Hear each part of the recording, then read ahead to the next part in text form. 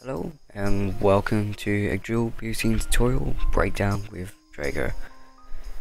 Today we're going to be doing a breakdown of a tutorial I did earlier, so this is what you will need.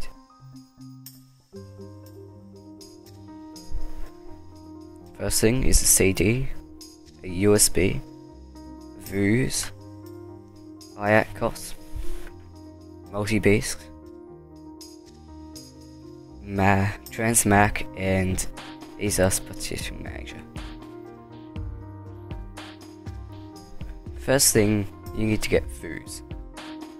Vuze is a torrent downloader, so once you get Vuze, and then get the iATKOS torrent and just save it somewhere on your hard drive.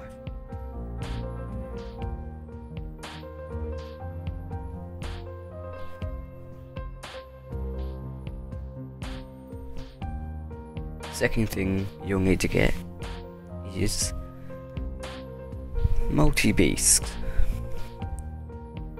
Multibeast is to be downloaded and then put straight onto your USB device, because your PC or Windows cannot understand this format because it is meant for the Mac operating system only, so there's really no use. And make sure you get the 4.0.x because the 5 contains glitches that doesn't install properly.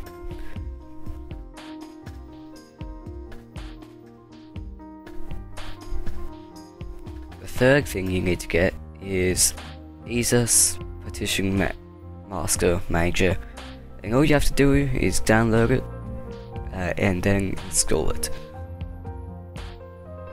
It's not very hard to do, people.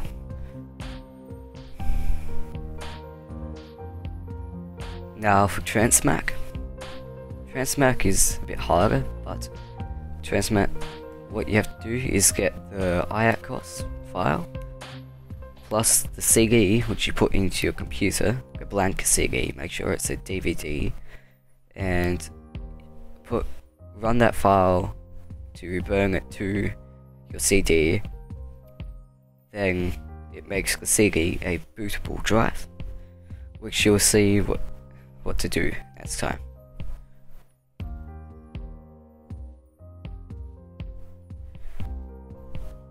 So that's all the things you need, and now we're going to show you, well, I'm going to show you how to set it up.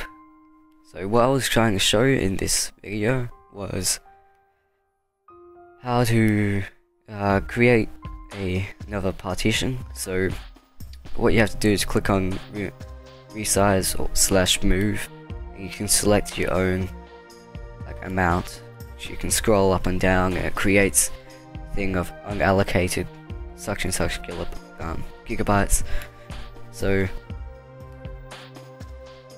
I'm just mucking around at the moment with all that, but I would recommend 40 gigabyte if you're going to use it for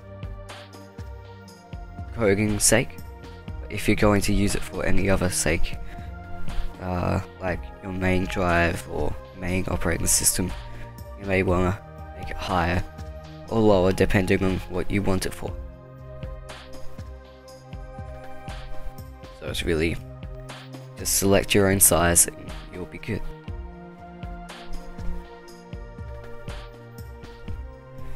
That's where I pretty much end it. But second of all, you need to, once you've created your partition, you click on it, and then up there where it says delete, it's supposed to say create.